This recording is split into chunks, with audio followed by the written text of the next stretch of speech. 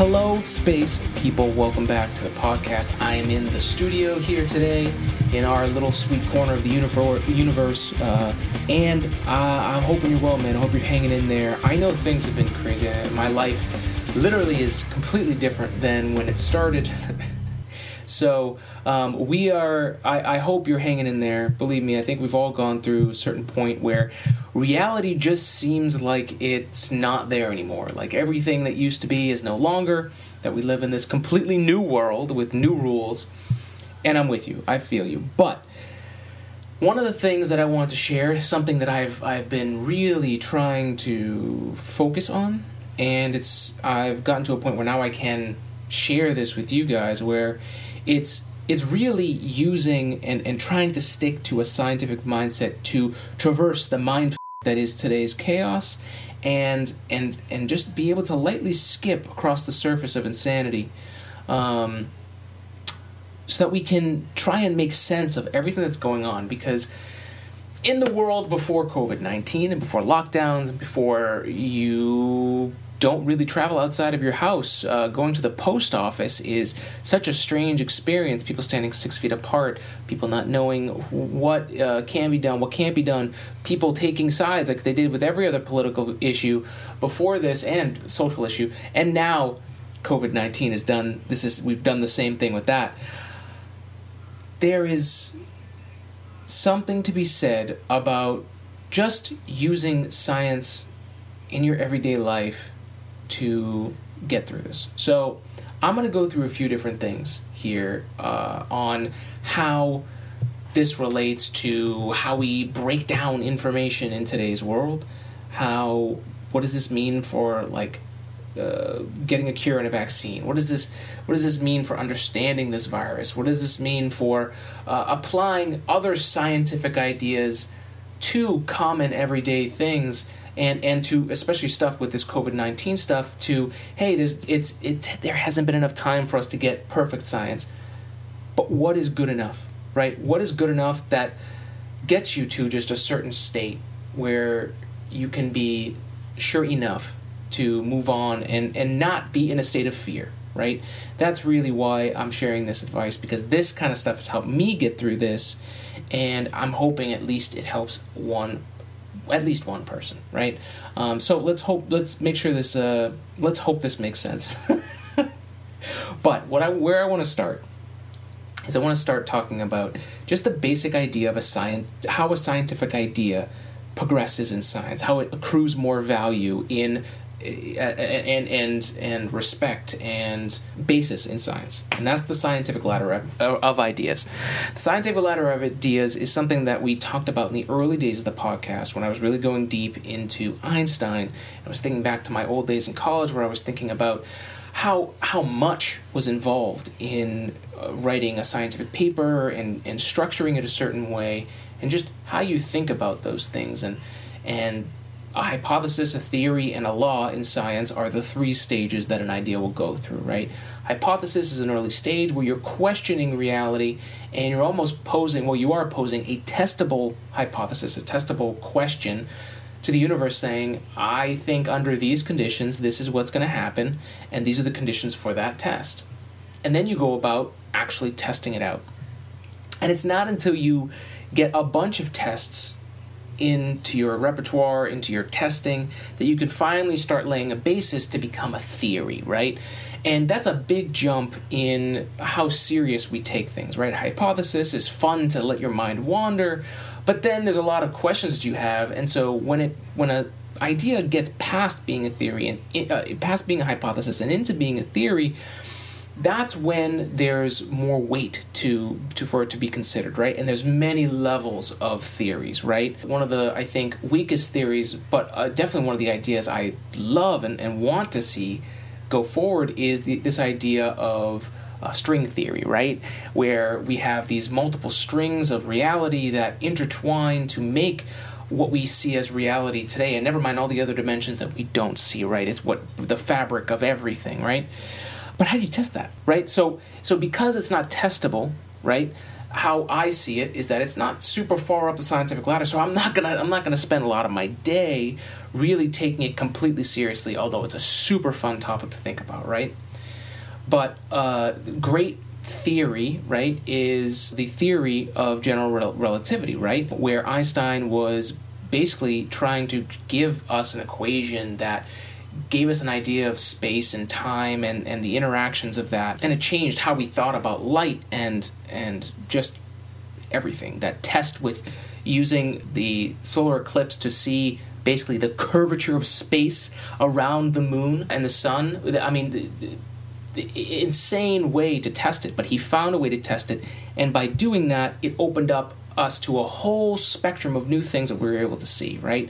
And then, after so long, it's been tested in so many different conditions, they've tweaked it, tried to make it fail, and when you do everything right and it still shows you the same thing, this is where you get to become a law, where it becomes very respected, and it becomes a foundation of how we look at reality, right? So, what does that mean as far as this breakdown for the information that we see in today's world, right? I think a lot of the information that we see in today's world, if we were going to place it on the scientific ladder of ideas, hypothesis, theory, and law, most of the stuff that we see because let's be honest, it's coming up on our phones, right? Most of the stuff that we see on the front page, a scrolling title, a headline, which is what most of us read, a meme, tweet, all of that stuff is, for the most part, not even a hypothesis, right? Because a lot of these things are either a tweak on how someone said something, or it's posed in a certain way to give a certain reaction. It doesn't really have much weight scientifically, right, as far as how good it is. So you have to then dig a little bit deeper, right, if you're going to really get a good answer. And that's when you start getting into the weeds. So you really have to, if you go in and someone says something, what's the first thing you do, right, to try and verify it? What I will do is go into the link and see, especially if someone's talking about COVID-19 stuff, right? I'll go in and see who they are referencing numbers, right? Because the big thing was talking about numbers, and I've had people close to me that have been sending me stuff and trying to defend, a position one way or the other, and you can tell the difference when it's something that's posed to just make you feel a certain way, and then there's other times where there's just no link, there's no source, it's like, well, where did these numbers come from? And it's very easy to just throw a bunch of numbers up there and for it not to mean anything. So you really have to look for sources and make sure that you do the best that you can with that. Now, what does this mean for getting a cure or a vaccine for this virus, right? How I look at it scientifically is having something that's going to be available to the general public for everyone to use is going to take a long time because there's a lot of different factors that are involved, right? Once you find something that works, then you also have to start testing it in a wider group of people, right? Because as similar as we are genetically, there's so much that's diverse about each individual, even the way that we generate, from what I understand, obviously, if you think I'm wrong or you've got something to add, put it in the comments below, add a source link. But we're all really slightly different, right? The way that medicine works today is it's based off of this average accumulation of what we think an average person is. But that person, that thing that we're basing off of, is not really a real person, right? But it's our best approximation. And so if we're going to get a vaccine that we're going to freely give to every single person, right, it's going to take a while before they figure out what is safe.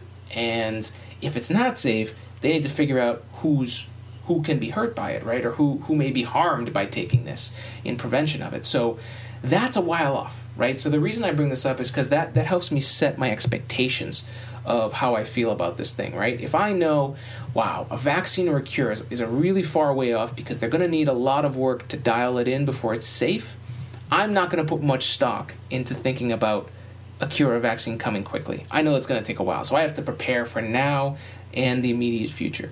So that's how thinking of something scientifically helps deter and just keep at bay any kind of crazy fears or wild expectations of the unknown.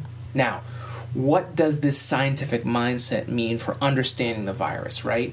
We've been following it from the very beginning here on the podcast. I've been talking about little different things because we've been 3D printing PPE here and looking into different filter options and ways that we can help donate supplies for people on the front lines. We just shipped out 8 face shields today to Pennsylvania because people are starting to open up. We've got some people who are vision therapists they have to go back into work to help people that need what they need.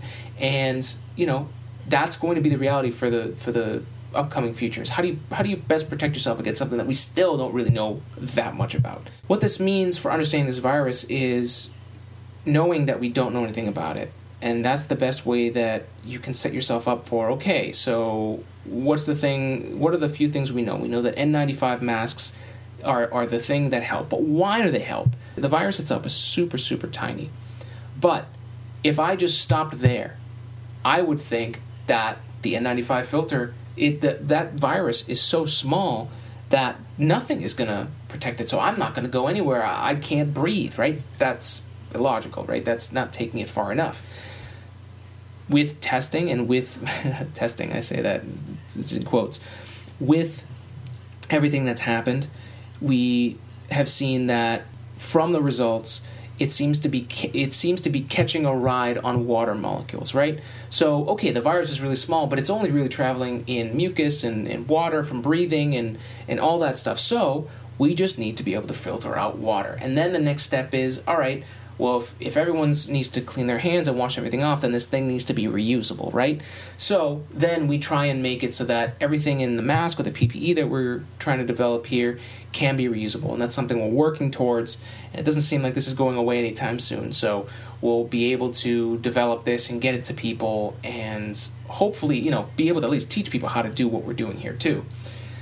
Because we're definitely not out of the woods. So that's how thinking scientifically and taking it step by step as to, okay, we can't create the exact perfect PPE. We can't recreate an N95 mask out of nothing. But do we stop there? No, we don't stop there. We use the next best thing and we progress on the logic from there. And because we're learning more every day as this continues, we are going to add to our knowledge from there.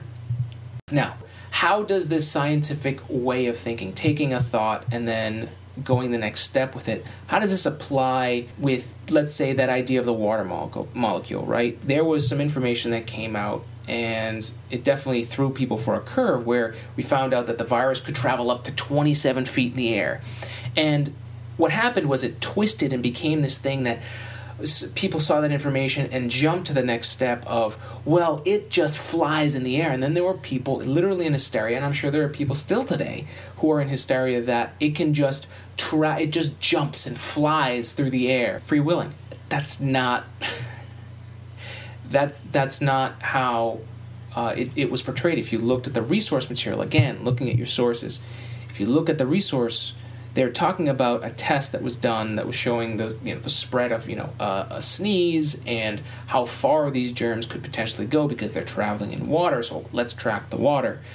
They were saying that under these ideal conditions, whatever test room that they decided to do it in, no moving air, a closed space, one sneeze could travel up to 27 feet. I think it was 26 or 28, but let's just say 27 feet, right? So something came up where, it was like a few people online were talking about it, and I was trying to explain,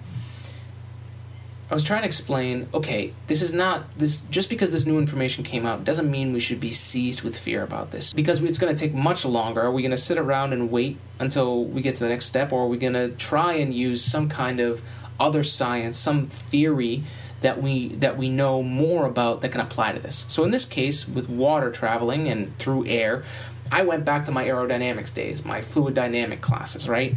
And viewing enough flowcharts to know how different fluids travel, air, a sneeze, traveling through the air, right? It's totally different conditions when you're in a closed room like that and you're outside. Now, obviously, outside, you could potentially get farther. If you're downwind from something, let's say, if you're downwind from something, it could travel even farther than that, right?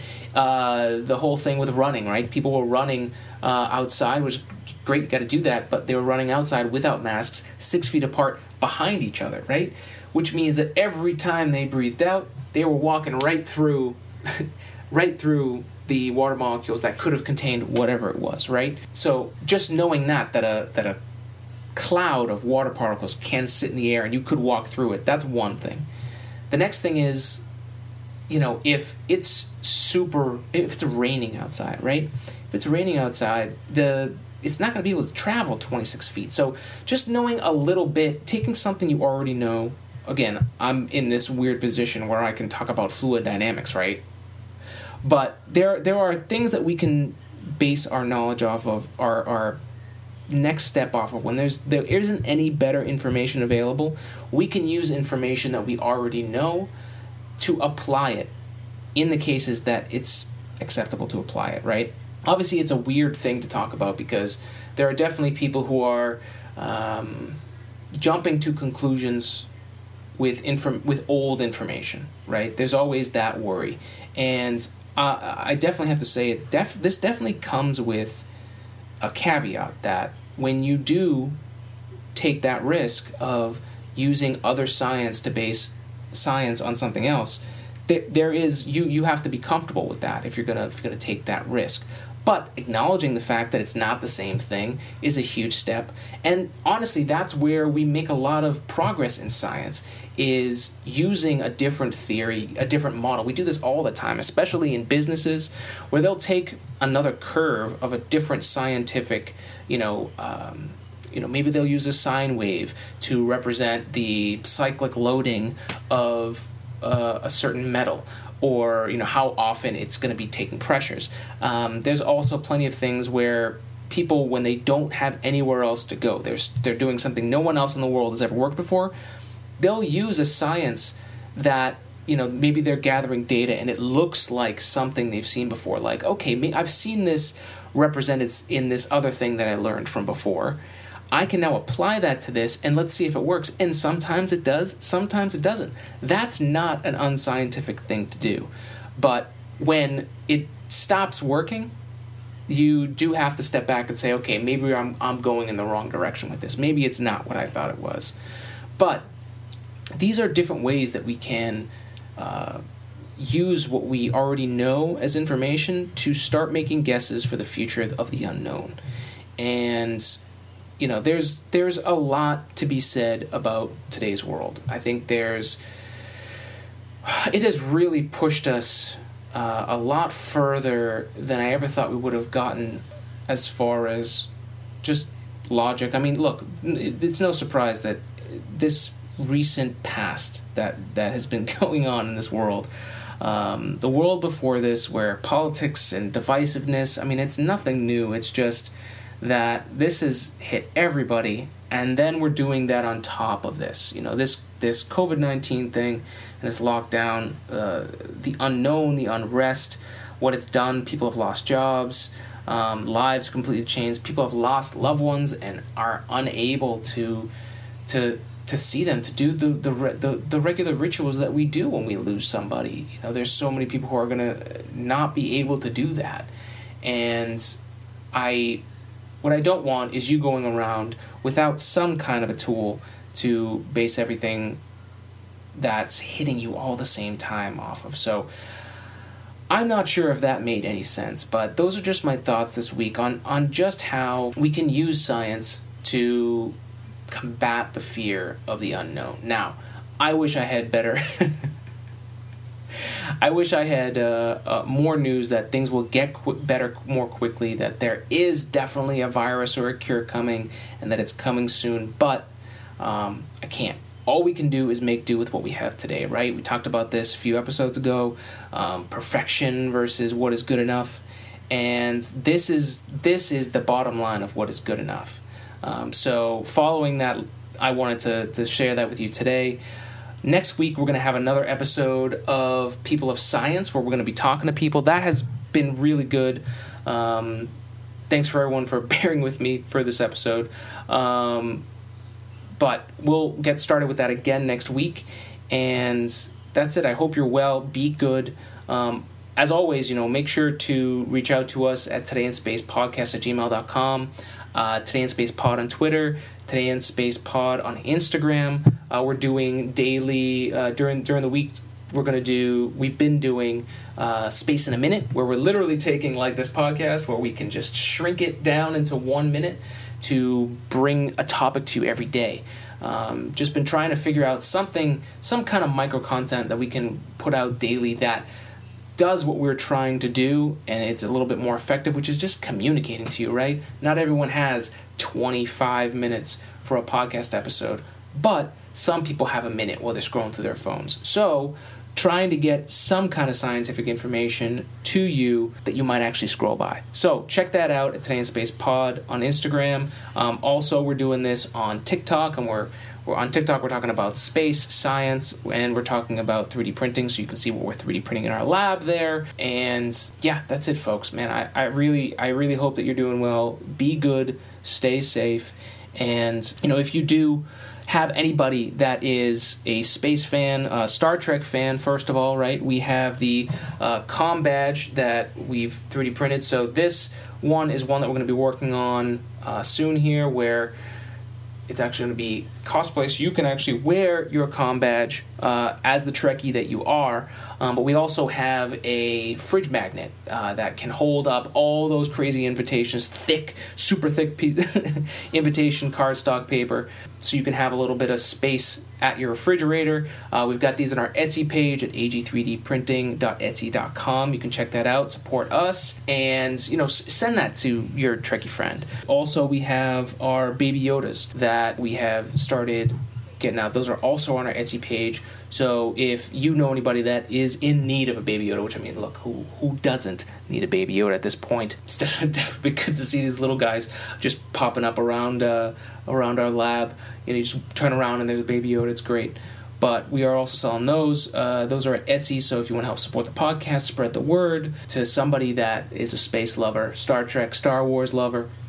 And that's it, folks. May 27th is the launch for the Crew Dragon Demo 2 launch, where we're going to have Bob Behnken and Doug Hurley, first astronauts from American soil, from NASA, to launch an American spacecraft. I've been talking about it all week. I'm pumped up. I'm not going to be able to go because this lockdown is just craziness. And the administrator said they don't want people going. There will be people going, and we'll probably try and get them on on our live broadcast of that on May 27th, 4:32 p.m. Eastern Daylight Time. So we will be watching, and we will see the first launch of Crew Dragon with humans, and it's the first time we're going to be sending people into space from American soil since 2011, the Space Shuttle. I know I say that so many times, and it just kind of falls out. But it's so true. Man, May 27th. Stay tuned. We're going to have more coming up here on Today in Space. Be good, stay well, and we'll see you next time.